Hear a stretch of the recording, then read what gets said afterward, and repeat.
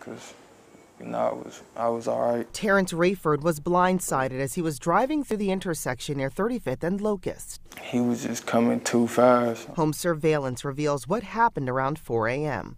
A van is seen slamming into his car, and the two spiral toward Holmes. Rayford blacked out for a moment after the impact, but clearly remembers what led up to it. My light was yellow. It was flashing yellow, and the other one was flashing red. He was just flying through the light, and the whole porch just fell on my car.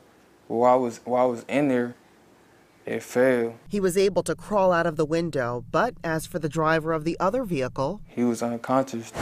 Tony Milfigure came outside to find somebody laying right there bleeding. 2 cars into my house. His neighbors next door. I heard a big thunderous boom. It definitely shook the house. After such an intense impact, it's remarkable that Rayford was able to walk away. A little pain. My back hurt a little bit.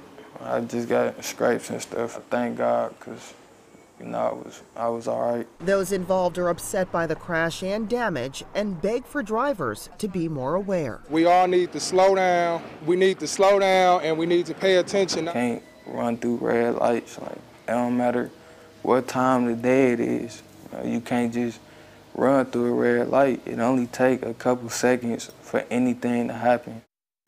And we're told the driver of that van was taken to the hospital. As for these homeowners here, they're left to deal with contractors to try to clean up all of this mess. And Rayford said that he's still trying to figure this all out. His car was totaled, and that was the only way that he got to and from work.